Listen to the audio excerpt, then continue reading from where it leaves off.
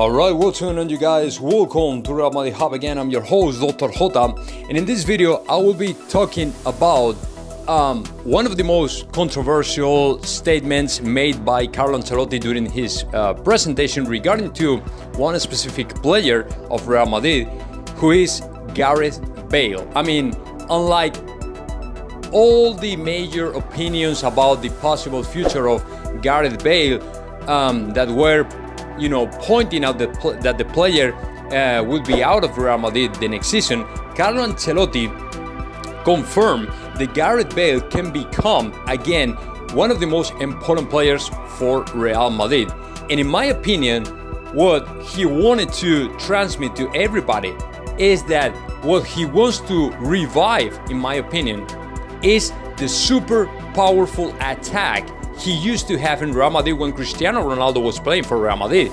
If you remember, Gareth Bale, Benzema and Cristiano Ronaldo were the three more important attackers for Carlo Ancelotti, and he knows that if he is able to get Gareth Bale back on track, I mean, to inspire him again to become again the super player he used to be in the past and all the stuff, and he encourages to Gareth Bale to train harder and play better and all the stuff.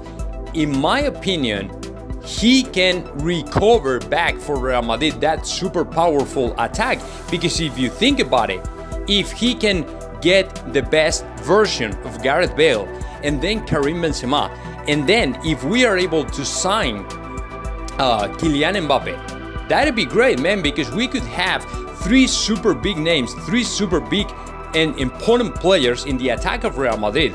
I mean, Gareth Bale, even considering that he's not in his prime right now, in Tottenham he has scored 16 goals, which is more than Marco Asensio, Hazard and Vinicius Jr. together combined. So these three players have scored less goals in the last season than Gareth Bale, and Gareth Bale is not even in his prime. So in my opinion, he's right. He can recover the best version of Gareth Bale. We might have a super powerful attack for the next season, but let's see what happens with the future of Gareth Bale. So now let me know your thoughts about that. Just comment in the section below, and of course subscribe my channel, R.Madrid Hub.